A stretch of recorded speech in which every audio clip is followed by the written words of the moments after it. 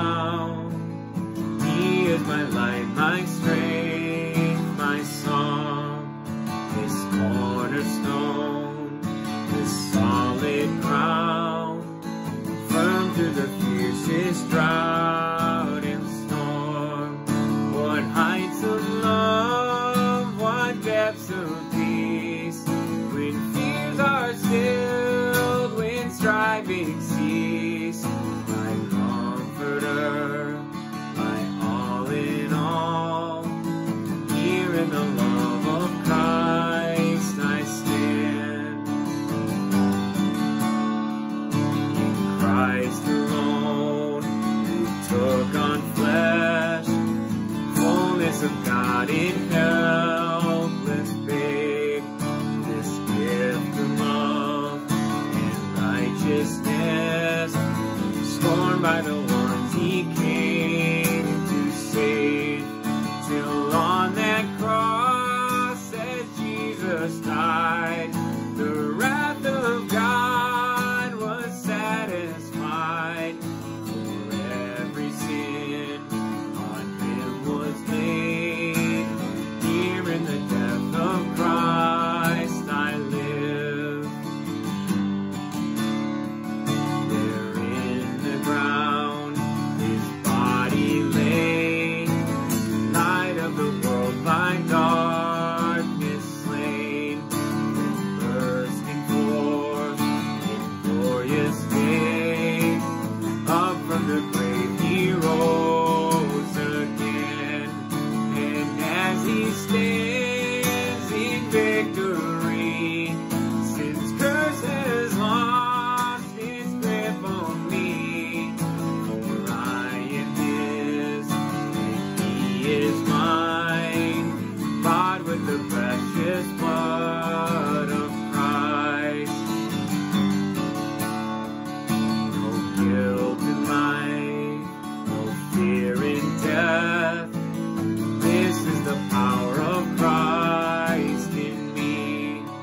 From life's first cry to final breath, Jesus commands my destiny. No power of hell, no scheme of man can ever pluck me from his hand, till he returns or calls me home. Here in the power of Christ I stand, till he returns or calls me home. Here in the power of Christ I'll stand.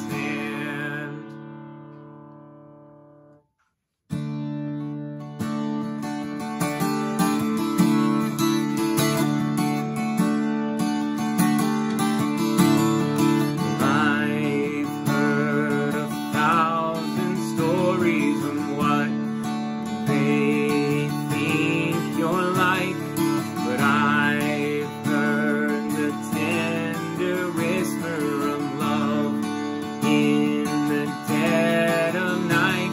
You tell me that you're pleased and that I'm never alone. You're a good, good Father. It's who you are. It's who you are. It's who you are. And I am loved by you. It's who I am. It's who I am. It's who I am.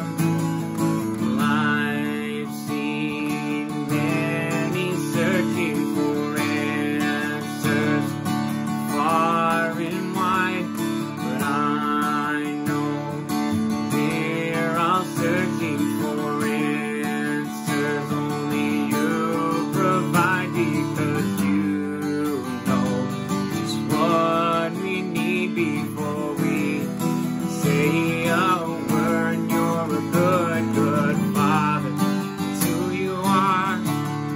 It's who you are. It's who you are, and I am loved by you. It's who I am. It's who I am. It's who I am. You are perfect in all of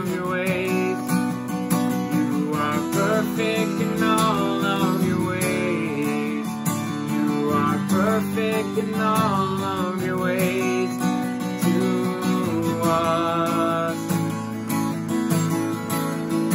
You are perfect in all of your ways. You are perfect in all of your ways.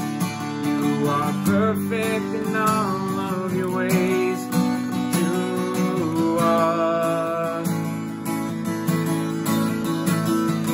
Love so undeniable, I can hardly speak. Peace so unexplainable, I can hardly think as you call me. Deeper still as you call me. Deeper still as you call me. Deeper still into love. Love, love, you're the good, good Father. It's who you are. It's who you are. It's who you are. And I am loved by you. It's who I am. It's who I am. It's who I am. You are perfect in all of your ways. You are perfect in all of your ways. You are perfect in all of your ways to us. You are perfect in all of your ways. You are perfect in all of your ways. You are perfect in all of your ways to us.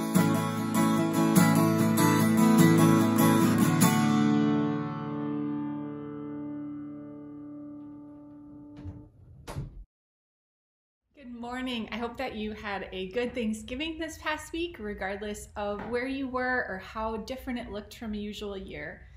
It is a joy to welcome you to our online service here on Facebook and YouTube today, and I'm so glad that we can gather for worship on this first Sunday of Advent. Well, during this church season, we are awaiting the coming of the Christ child. These 4 Sundays that lead up to Christmas remind us that we are also in a season of waiting for Jesus to come again. Today we're going to begin by diving into this theme of waiting, and we'll hear scripture from Luke 1 and Micah 7. Also, just a reminder that next Sunday we will celebrate communion in our homes during our service, so plan to gather some bread and crackers and juice or wine before our time together next week. As Bjorn announced last week, worship for Advent and Christmas will be online only. As a staff and leadership team, we discerned together that this would be the wisest way to gather at this time. Our hearts grieve that we will not be able to meet in person during this sacred time, and yet we recognize that this is really the best way to move forward in light of our current situation. So please carve time out in your week to hear from God's word and to worship with us, and we'll plan to meet at 9:30 every Sunday morning, as has been our online pattern. Kids, we want you to be a part of online kids ministry as well. There are some really fun videos that are available beginning each Saturday morning to help you grow in your relationship with Jesus. Parents, you can find really simple activities to do with your kids on our website at theychurch.org/children, along with some Advent resources. Today is our last week in our series on gratitude for the month of November, and next week we will be in a new series called Simply Christmas, No Assembly Required. Students, we will meet online this Wednesday night, and it'll be our last one before we take a break for Christmas. Middle and high school students will both be on Zoom, and we will celebrate Christmas in a home but not alone kind of way. And I hope you will join us at 6:30 p.m. for our time together. We also care deeply about the kids and students in our community, and this Christmas season we have 2 ways that you can help locally. One is by donating gifts to a Lincoln Elementary family, and another by giving gifts to Gifts Anonymous, which is a local organization that provides toys for kids in the Elk River Otsego area. You can find details about these in our e-bulletin and also on theychurch.org/outreach. Prayer is a vital part of our life together, and we would love to pray specifically for you, whether it's a praise report or prayer request. Please feel free to email prayer@theychurch.org. You can also call 763-250-9504 for pastoral care at any time. If there's anything going on that we can help with or just listen and pray with you, we would love to do that.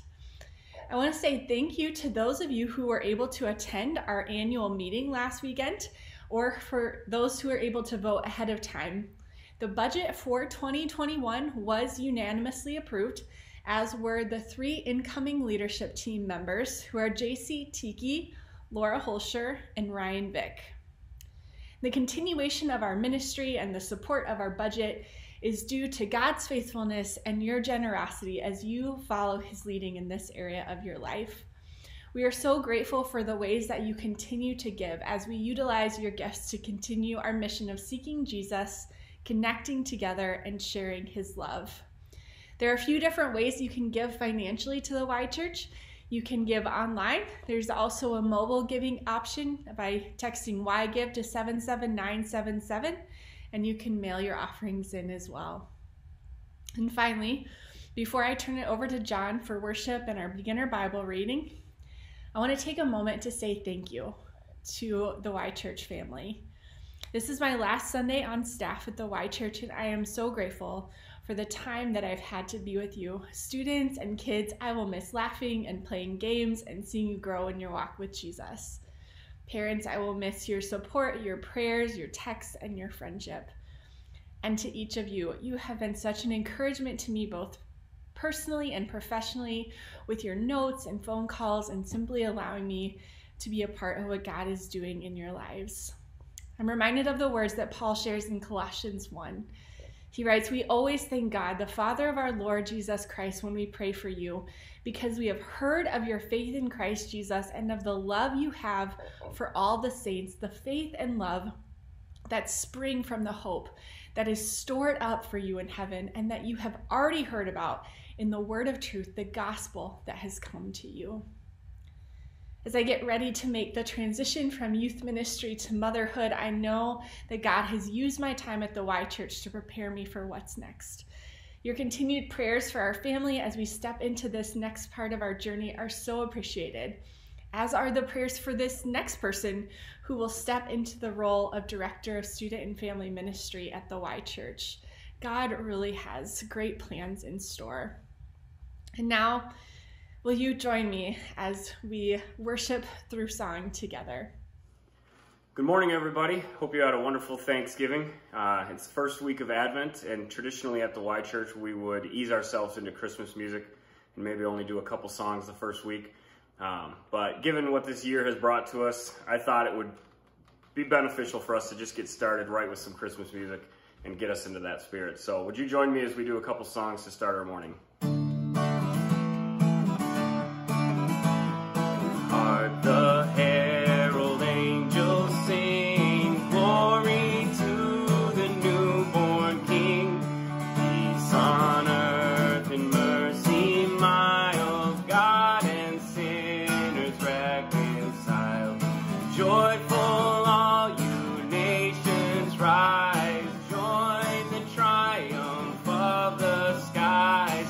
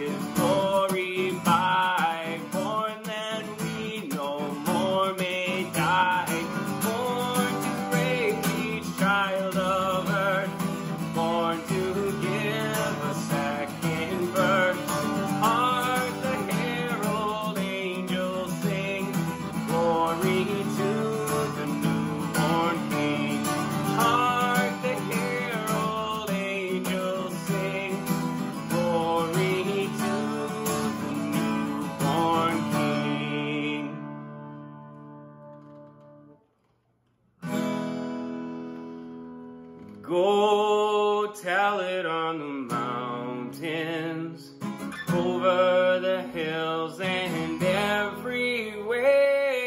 Go tell it on the mountain that Jesus Christ is born. While shepherds kept their watching over silent flocks by night, behold, throughout the heavens there shone a holy light. The shepherds feared and trembled when low above the earth rang out the angels' chorus that hailed the Savior's birth. Go tell it on the mountain, over the hills and everywhere. Go tell it on the mountains that Jesus Christ is born. Down in a lonely manger, the humble Christ was born. And God sent us salvation that blessed Christmas morn. Go tell it on the mountain, over the hills and everywhere. Go tell it on the mountain that Jesus Christ is born. Hallelujah, hallelujah, Jesus Christ is born. Hallelujah, hallelujah, Savior of the world. Hallelujah, hallelujah, Jesus Christ is born. Hallelujah, hallelujah, Savior of the world. Oh, he's the Savior of the world. Go tell it on the mountains, over the hills and everywhere. Go tell it on the mountain that Jesus Christ is born. Hallelujah, hallelujah, Jesus Christ is born. Hallelujah, hallelujah, Savior of the world. An angel visits Mary. God sent the angel to Gabriel to visit a young woman. Her name was Mary. She was scared. She had never seen an angel before. Gabriel said, "Don't be afraid. You are very special to God. You will become pregnant and give birth to a son. You must name him Jesus. He will be called the Son of the Most High God." Mary asked, "How can it be so? I am not married." Gabriel answered, "With God, all things are possible." Mary said, "I love God. I will do what he has chosen me to do." Good morning, everybody. This is Bjorn. Happy first Sunday in Advent. Thanks, Ava, for reading our Beginner's Bible reading this morning and getting us into the Christmas story. Great to have you leading in worship in that way. And I did catch a glimpse of that nice Christmas tree that you had behind you. Really fun to see that. That's where I've stationed myself here too, in the living room. And it's great to be in worship together this morning. We're going to do our kids' blessing next. And here, still in November, we're finishing up with this November kids' blessing from Psalm 136. And if you would join me in these words and speaking them over someone there in your home that you would like to bless, especially our kids, love to use this blessing over them. You'll be able to fill in the blank with a name and personalize this blessing as it appears on the screen. And we say these words together. Give thanks to the Lord, for he is good. His love lasts forever. Amen. That's a great blessing. We'll have a new one now starting next Sunday, as we will officially be in December next week. We are very thankful today for our wonderful friend and sister in Christ, Megan Pedersen. And it is just one of those realities where we could not be happier for Megan and Jeff and what it means to step into parenthood and welcome this new little one. And we are 100% supportive too of Megan just being at home and shifting gears and being a full-time mom at home. And at the same time, we're sad because we're gonna miss Megan and Jeff dearly. They have been such an integral part of our ministry life these past 2+ years. We have all kinds of wonderful memories. And in fact, we put a few of those together for you. And we want to share a little video over the next few minutes that includes some video thank yous from households across the Y Church, as well as some picture highlights. So we hope you enjoy.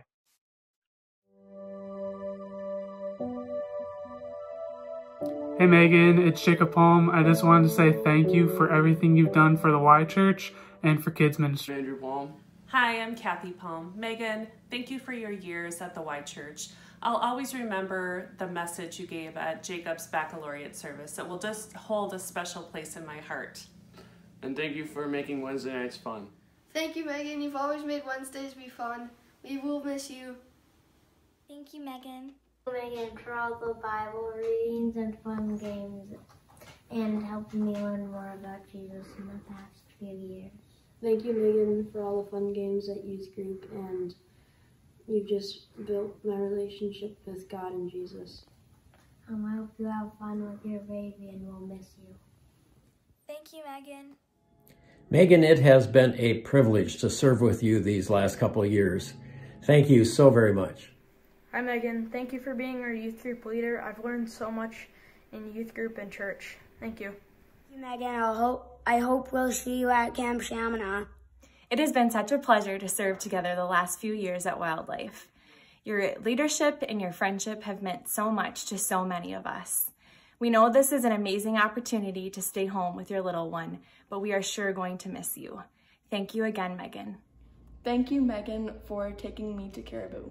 Hey Megan, on behalf of my family, we just thank you for touching our lives and blessing us in ways that you probably don't even realize for the last 2 years. Thank you for asking me to be a youth group leader. It's enriched my life in ways that I never thought possible. We're going to miss you. God bless you, and thank you. Thank you, Megan. I'll miss you. Hi, Megan. It's Lori and Garrett. And we just want to say thank you for all that you do for our kids and kids ministry and guiding them through a relationship with Jesus. And we just wish you all the best in your next adventure. Thank you, Megan. Thank you. Thank you. Bye. Bye. Hi, Megan. We will miss you from church, and thank you for teaching us about Jesus, and thank you for being our teacher, and I wish you and your baby and your husband a happy life. Hi, Megan. Thank you for teaching us the gospel for the past 2 years. Thank you, Megan. Thank you, Megan. For Kids Ministry!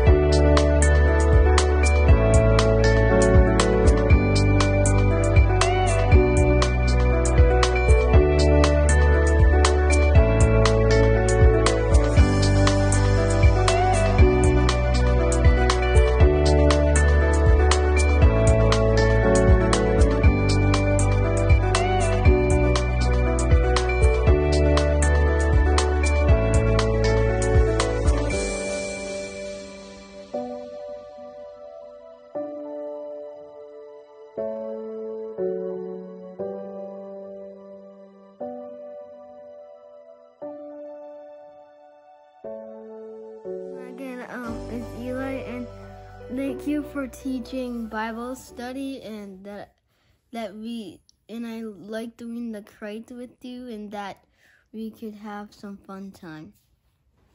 Thank you, Megan, for being a wonderful leader and a blessing to student ministry.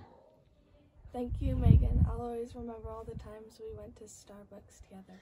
Hi, Megan. I only have 15 seconds, and there aren't words that I can fit in 15 seconds to say what you've meant to me personally and to the Y Church as our leader. You have amazed me in the way that you've led with such love for these children through everything that they've been through.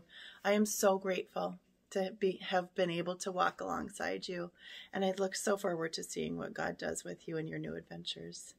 God bless you. Thank you, Megan. Megan, for everything that you've done and being a great leader. Thank you, Megan, for everything you do. We miss spending lunch with you. Thank you. Thanks, Megan. Megan, Scott, Sherry, Sarah, and Matt would like to thank you for organizing the London trip and for all you've done for student ministry. Thank you. We enjoyed Wednesday nights. They were really fun. Thank you, Megan. We'll miss you.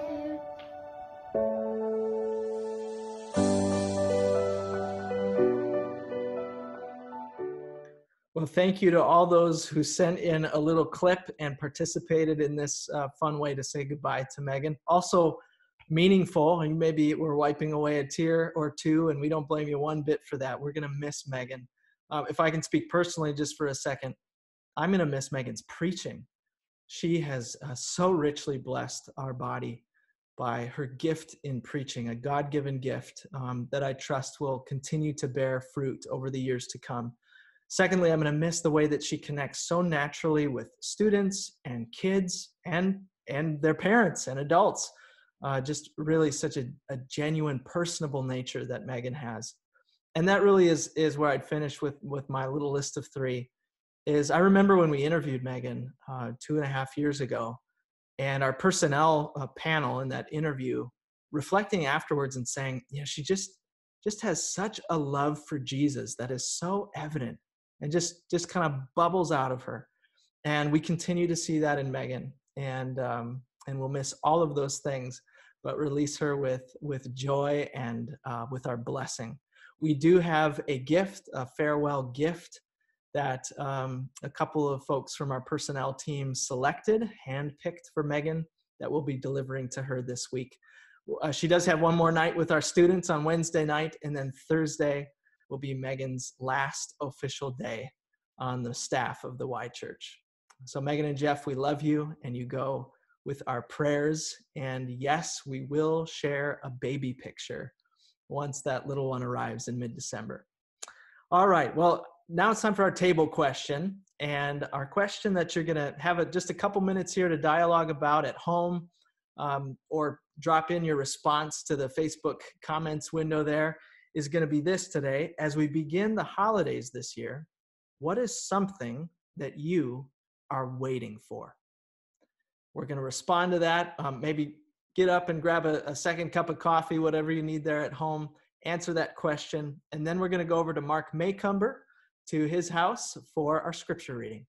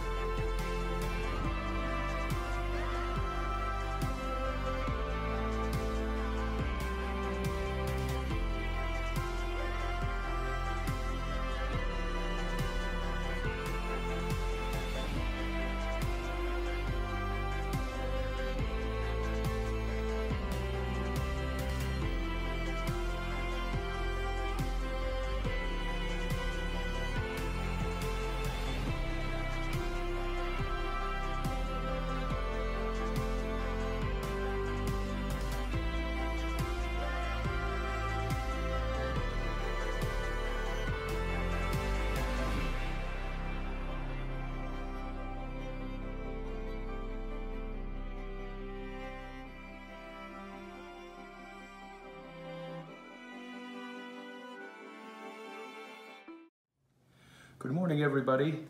Our scripture reading today is in Luke chapter 1, verses 5 through 17, the birth of John the Baptist foretold.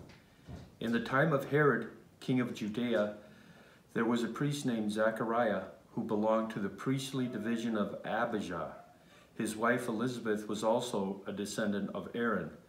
Both of them were righteous in the sight of God, observing all the Lord's commands and decrees blamelessly. But they were childless because Elizabeth was not able to conceive, and they were both very old. Once when Zechariah's division was on duty and he was serving as priest before God, he was chosen by lot, according to the custom of the priesthood, to go into the temple of the Lord and burn incense. And when the time for the burning of incense came, all the assembled worshipers were praying outside. Then an angel of the Lord appeared to him, standing at the right side of the altar of incense.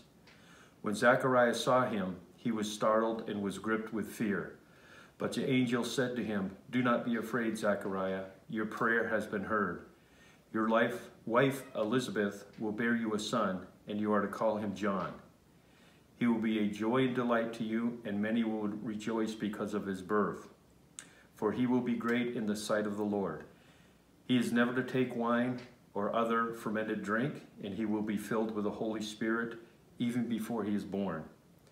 He will bring back many of the people of Israel to the Lord their God, and he will go on before the Lord in the spirit and power of Elijah, to turn the hearts of the parents to their children and the disobedient to the wisdom of the righteous, to make ready a people prepared for the Lord." Our second reading is in Micah chapter 7 and verse 7. "But as for me, I watch and hope for Lord. I wait for God, my Savior. My God will hear me." Thank you, everybody. Be safe, happy holidays, and remain vigilant. Well, Mark, thank you for reading scripture for us. What a beautiful tree. Oh, it just looks so nice over at your place. Thanks for sharing that with us. You and Patty did a great job on the Christmas tree, and we appreciate you reading scripture. We're here at the first Sunday of Advent, and we remind ourselves every year as we start out into Advent what this is really all about. The word Advent means arrival or coming. It's about the coming of Christmas.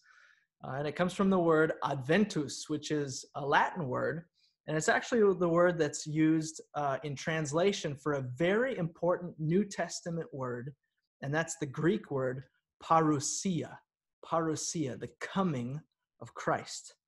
And as we reflect on this year and come into Advent, oh, how we have yearned for the coming of Christmas this year. I don't know if you've observed the same thing, but in the midst of a year that has been so unfamiliar, we find ourselves reaching for the familiar comfort of Christmas.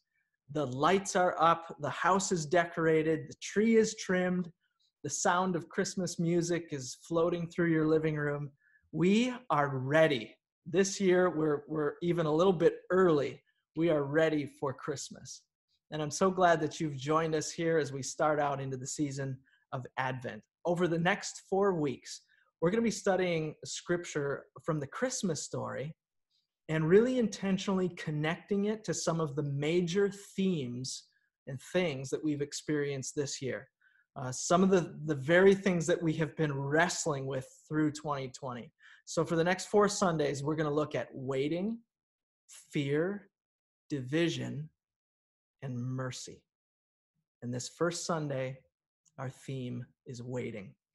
I cannot think of a year when we have had to practice waiting as much as this year. Perhaps my grandparents' generation that lived through the Depression and World War II, perhaps they remember times such as these. But for most of us, this has been the most difficult and demanding year of our lives. And we just can't wait for it to be over. We're waiting for life to go back to normal. We're waiting for normal school days and normal holidays. We're waiting for normal sports seasons and normal dinners out. We're waiting for normal work routines and normal trips to the store. We're waiting for normal get-togethers with our family and friends. I have gotten so used to wearing a mask that guess what happened to me one day this fall? I'd been out running errands and was coming back home. And you know how it is probably in your car too, like in the center console area, we have a stash of masks for when we're out and about. So it's just about become automatic. You know, you pull into your parking spot at a store or wherever it is, you grab your mask and you head on in. And here's what happened. I came home after having run a couple errands and I pull into my own driveway and park the car and put my mask on to go inside into my own house. That is not normal. Oh, how we long for this to be over. This fall, they started to write about something that they call pandemic fatigue. We're tired of it. And now the weather is turning and we're going to be even more cooped up inside. The daylight hours are shorter. And we're at the start of what could be a long, dark winter. Today we're going to talk about waiting, something we've been doing for most of this year. And we're not here to commiserate about it, but we're here to look and see what the Bible says to us about waiting.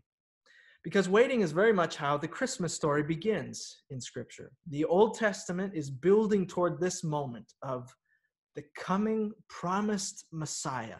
And then it finishes in Malachi, the last book of the Old Testament.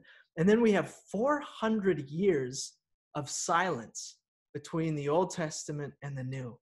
A time when no Scripture is being written. No prophetic word is being spoken. It's as if God has gone radio silent. And the people are waiting. And not just for 1 year, but for 400 years, they're waiting on God. 400 years is 16 generations of people. I mean, most of us don't even know the names beyond 4 generations in our family tree. 400 years is a long time. When you think about 400 years backwards from now, 1620, the Mayflower was just arriving. Shakespeare had just died. Isaac Newton hadn't even been born yet. And there was a guy named Galileo who, for the first time ever, was pointing a telescope up into the sky, trying to figure some things out. 400 years is a long time. And that's how long the people of God had just been waiting. When will God speak again? When will this Messiah finally come? Well, we flip then to the New Testament and we cue the angel Gabriel. I should say God cues the angel Gabriel. The time had finally come and God sends his angel to deliver a message to an old priest in Israel named Zechariah. Interestingly, Zechariah's name means the Lord has remembered. He had not forgotten, 400 years of waiting, but the Lord had always remembered his people. And so we're introduced to Zechariah and his wife, Elizabeth. And this is a couple who's been waiting a long time in their own lives, specifically for the ability to have a child. And if you have endured the struggle of infertility, you know how long and painful that wait can be. And the text says to us that by this time they were both very old, it says in Luke 1:7. So the window where this would even be possible for them to have a child is, humanly speaking, beginning to close, or maybe already has. But as the refrain of Scripture goes, what is impossible with man is possible with God. And God is orchestrating the events of this story. Zechariah is chosen by lot, by chance, right, to enter the inner sanctuary and to offer the incense for the evening prayers. This was a privilege that was so rare among the vast group of people there serving as priests that many priests would have never even had this privilege in their lifetime. But the lot falls to Zechariah, and he goes into the inner sanctuary, during which it was the custom then for people to gather outside and to pray. And it's while he's there in the sanctuary that the angel Gabriel appears. After 400 years of waiting, the angel appears and says, "Do not be afraid, Zechariah. Your prayer has been heard." And don't miss that statement by the angel. They'd been waiting for a baby for a long, long time, but apparently they hadn't stopped praying about it. The angel said, Zechariah, your prayer has been heard. The preacher Charles Spurgeon said once, anything is a blessing which makes us pray. And this old couple had reason to pray. The angel says to Zechariah, your wife Elizabeth will bear you a son, and you are to call him John. And thus begins the Christmas story. After 400 years of silence, God speaks into the lives of a godly old couple, and he gives them a child. And this son of theirs, John, it says, will make ready a people prepared for the Lord. You see, waiting is a time for preparing. And in the second half of the message, we're going to answer these 4 questions. What is waiting? What are we waiting for? How should we be waiting? And what is God doing while we're waiting? The Bible speaks to each of these 4 questions, and it speaks directly into the challenges that you and I are facing in 2020. But more importantly, it speaks of the waiting that we will still be doing when this pandemic has long since passed. So, our first question, what is waiting? I remember in 7th grade history class, the first day of class, Mr. Benarowski had us work in pairs for a few minutes, and we had to answer this question. What is history? And I remember thinking to myself, that is the most boring question I have ever heard in my life. Coming up with a definition of history. What a drag. I thought, let's just get right into the stories. I like the stories. But I tell you what, I never forgot the lesson that day in class. Definitions are important. So let's define it. Let's define waiting. The first thing about waiting that we would say is waiting is hard by its very nature. Otherwise, you have to ask yourself, is it really actually waiting? When I was in elementary school, there was a Christmas Eve when I made some very unfortunate choices. You see, at my house growing up, we would have our gift opening as a family on Christmas Eve. It would happen after supper and before we would go to church for the 7 o'clock Christmas Eve service. And then we come home from church and we would set out our stockings and get the cookies and milk ready for Santa. And so when Santa would come then, Christmas Eve, that night, that was like the big finale of the Christmas gifts in our house. So we'd wake up Christmas morning, and then the whole family would gather around and we would open up those last gifts and the stockings. Well, that night, I woke up in the middle of the night, and I started to wonder to myself, I wonder if Santa has already come. And so I crept downstairs as quietly as I could in the dark, and I went into the living room, and sure enough, he had come. But that is then when things went south for me. I saw my gifts there. I saw the stocking full and the gifts that were wrapped and waiting for me, and I thought, I just can't possibly wait until morning to open these things. And just like the Grinch, that's when I got a wonderful, awful idea. And I went and I got my little pocket knife. And they're still in the dark of the living room. I slit open where the Scotch tape was, every single one of those gifts. And I completely unpacked my stocking. I had everything laid out before me to examine.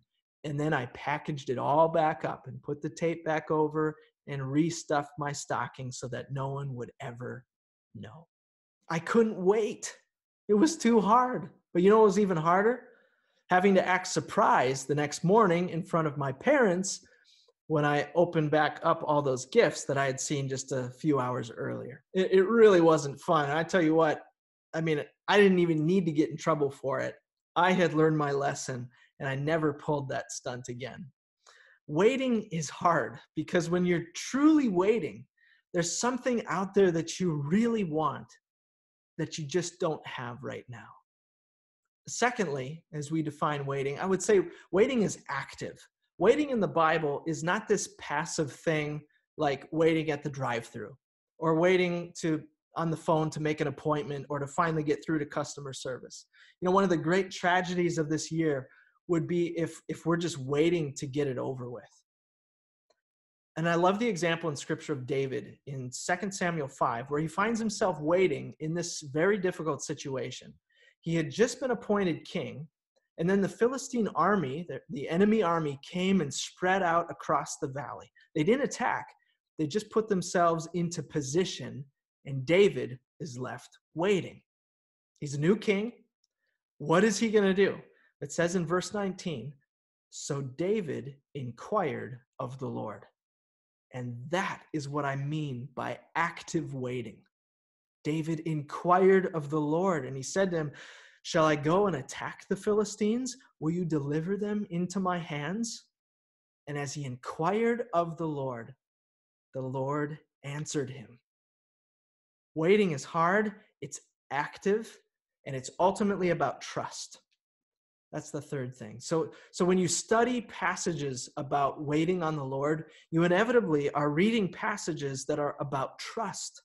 Let's look at Psalm 33 as one example. Look at how waiting is a test of strength in who you trust. Verse 16, the king is not saved by a mighty army. A warrior is not rescued by great strength.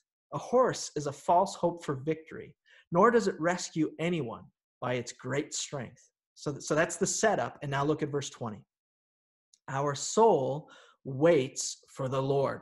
He is our help and our shield. For our heart rejoices in him because we trust in his holy name. Let your favor, Lord, be upon us, just as we have waited for you. Waiting is about trusting. And the waiting that we have done in 2020 has revealed a whole lot about who we are trusting. So all good and proper measures aside in a pandemic, we have to ask ourselves, are we waiting just for a vaccine? Is that what this is about? Are we waiting for a government? Are we waiting for economic recovery? Or are we waiting on the living God who holds heaven and earth in his hands? Waiting is an act of trust. And where you put your trust will determine how you wait. So now that we've established that definition, what waiting is, number two, the second question, what are we waiting for? Well, maybe the most obvious thing that we're waiting for is for God's help, right? For his intervention. Think about the things in your life that you are waiting for right now. This pandemic to be over, the healing of a loved one, to see and to hug your family again, to be able to go back to school. These are all situations where we just don't have control over what's going on. And so we're crying out to God and we're saying, essentially, help, I'm stuck. We're waiting for God to intervene. And ultimately, we're waiting for that and waiting for his salvation. That's the culmination of it. The 400 years, the entire Old Testament before that, since the fall of man in the Garden of Eden, we have been saying, help, God, we're stuck. And all through the Old Testament, God is answering us and he is saying, I know, I'm coming. And then we get to Advent. And in his time, in his way, God came on Christmas. And he came for the cross to help, to heal, and to save. Hebrews 9 says, so Christ was sacrificed once to take away the sins of many, and he will appear a second time, not to bear sin, but to bring, here it is, salvation to those who are waiting for him, which leads us to his return. And that's really the great parousia of the New Testament, the last Advent. The German pastor Dietrich Bonhoeffer said, through all the Advents of our life that we celebrate runs the longing for the last Advent, when the word will be, he's quoting Revelation, see, I am making all things new. That's the reminder of 2020, isn't it? We have always been waiting. Maybe we just forgot. You know, in normal times, we can live as if we have already arrived and this is all that we're living for. But when the rug gets pulled out from under you, like it has this year, then we remember this can't be it. They say the enemy of waiting is forgetfulness. Psalm 106 says, "But they soon forgot what he had done and did not wait for his plan to unfold." I encourage you this Advent to remember what he has done and to be a person who waits for his plan. So how do we do that? How do we wait for his plan? How should we be waiting? How do you wait well? These are questions that the Bible clearly answers, and I'd like to sum it up for us in 3 adjectives. First, the Bible says that we're to wait patiently. Psalm 40, which you two famously put to song, says, "I waited patiently for the Lord." But patiently doesn't mean it's not persistent. Remember, waiting in the Bible isn't passive. And so we see Jesus telling this parable of the persistent widow in Luke 18. And the opening verse of that parable, it says he tells this to his disciples to show them that they should always pray and not give up. And so it is in this long season of waiting in 2020. We will wait patiently for the Lord and we will not give up. Secondly, second adjective, we are to wait expectantly. My son, who is 8 years old, told me already back in October, he said, "Dad, the Christmas joy is starting to fill me up." He was dead serious. He says, "Dad, it's already up to my knees, and the Christmas joy just keeps growing every day." And it was not surprising to me because this is the kid, after all, who sings all year round. He sings himself to sleep by singing "God Rest Ye Merry Gentlemen" and "Jingle Bells." Those are his 2 favorite songs. So do you remember, though, what it's like to be 8 or what it's like to wait expectantly for something? In Paul's letters, he uses the word eagerly. It's the word that he uses. In Romans, we wait eagerly for our adoption and the redemption of our bodies. Paul says in 1 Corinthians, we eagerly wait for our Lord Jesus Christ to be revealed. There is a confident expectation in our waiting, like running out to the mailbox because you know that any day that package is finally going to arrive. Or like you're waiting for a letter. You've been expecting it, and it just might be in there today. That's how we want to wait on the Lord. He's coming, and we wait expectantly. The third adjective then is that we're to wait faithfully. You remember how Zechariah and Elizabeth were described, other than being very old, which it said? Verse 6, it says, "Both of them were righteous in the sight of God, observing all the Lord's commands and decrees blamelessly." They modeled what it looks like for us to wait faithfully. They were obedient in the things of God. They remind me of a scripture in Isaiah 26 where it says, "Yes, Lord, walking in the way of your laws, we wait for you." The word obedience, can have mixed connotations. It's not really, for most of us, a warm, fuzzy kind of word. You send a dog to obedience school. But in the Bible, there is such joy and freedom in obedience. It is never a bad day to be obedient to the Lord. And as 2020 draws to a close, may we be obedient and faithful. Isaiah 26 says, "A people who are learning righteousness." That's how we want to wait. Patiently, expectantly, and faithfully. And that brings us to our last question for the day. And that is, what is God doing while we're waiting? And I think that's probably the biggest, most important question of all. It's one that the psalm writers and Bible characters often wrestled with, asking, God, where are you? What are you doing in this? God, why have you been silent for 400 years? God, why are you waiting when I'm stuck and I need help? What is God doing while we're waiting? And of course, we wrestle with those questions because we don't have all the answers. Waiting by its nature is hard. But there are certain things that God has said that get right to the heart of the matter. And I pray that you would know these truths in the deepest fiber of your being. First, God says that he hears you. He hears you. Micah 7. This was our second scripture reading. Israel is getting destroyed. Judah is paying tribute to survive. The people have forgotten God, and Micah says in that moment, he says, "But as for me, I watch in hope for the Lord. I wait for God, my Savior. My God will hear me." And Psalm 40, let's finish that verse we started earlier. I waited patiently for the Lord, and then it says, He turned to me and heard my cry. Do you think that God has heard your cry this year? Have you wondered about that? Let me tell you without a shadow of a doubt, He has. He hears you right now.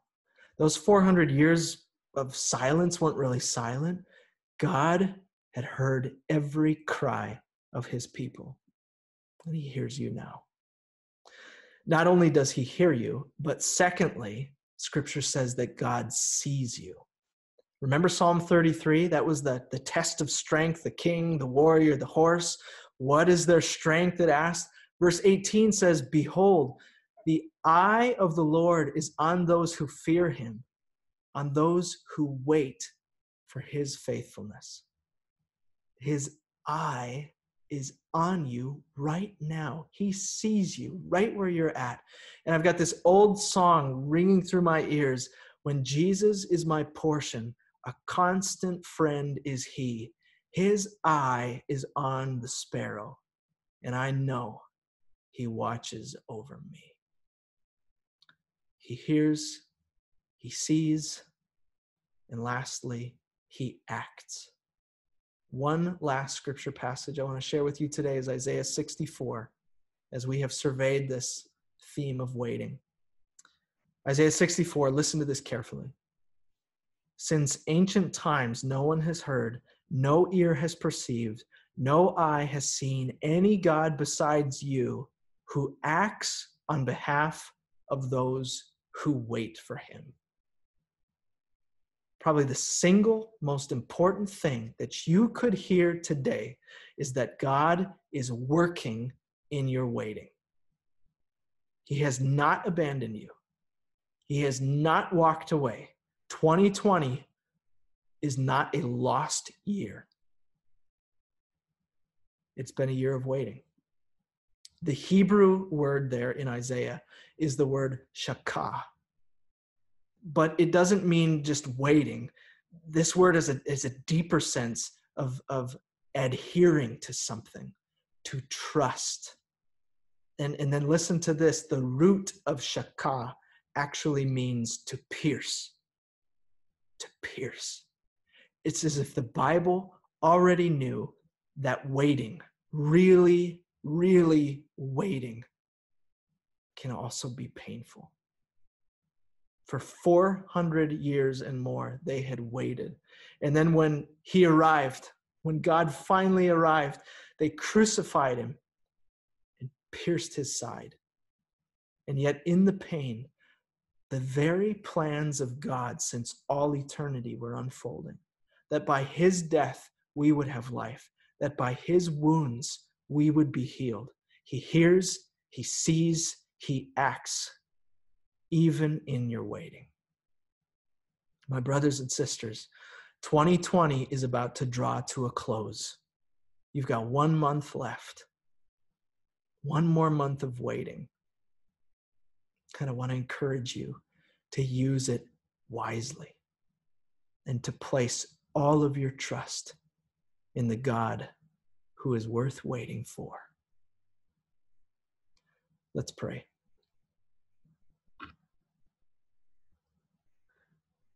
Lord, we echo the words that you have given to us already in Scripture.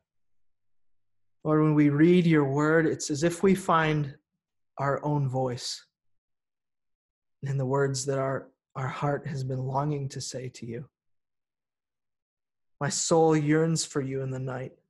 In the morning, my spirit longs for you. Your name and your renown are the desire of our hearts.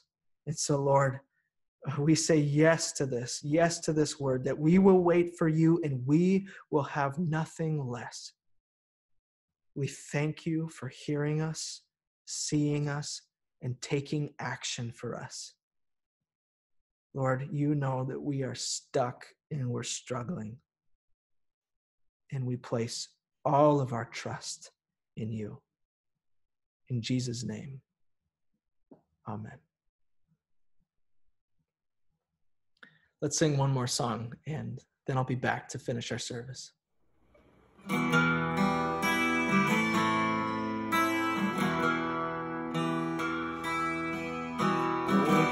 Oh, come, Emmanuel,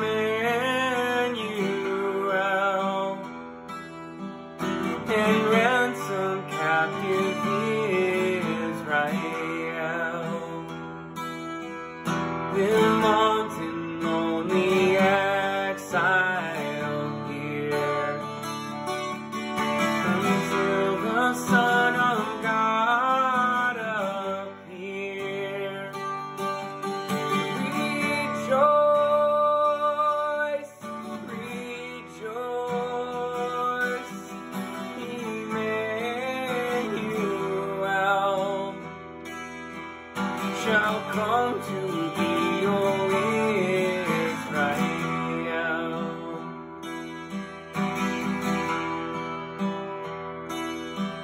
O come, thou dayspring, come and cheer our spirits by thine advent here, and drive away the shades of night, and pierce the clouds and bring us light. Rejoice, rejoice, Emmanuel shall come to thee, O Israel.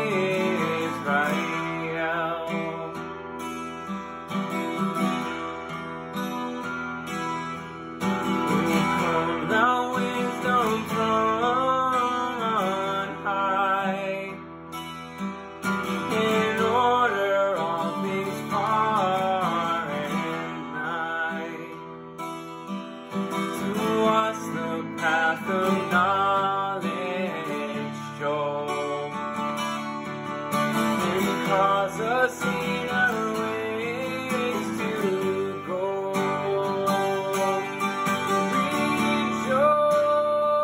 Rejoice, rejoice, Emmanuel shall come to thee, O Israel.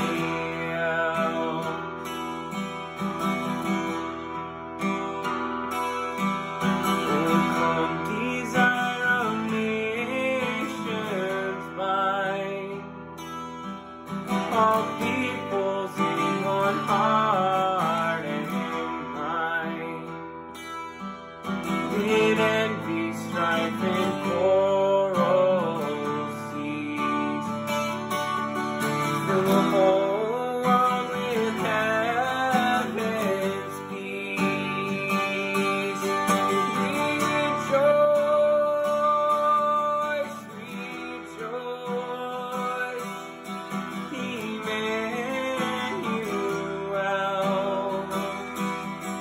shall come to thee, O Israel. Rejoice, rejoice, Emmanuel shall come to thee, O Israel. Shall come to thee, O Israel.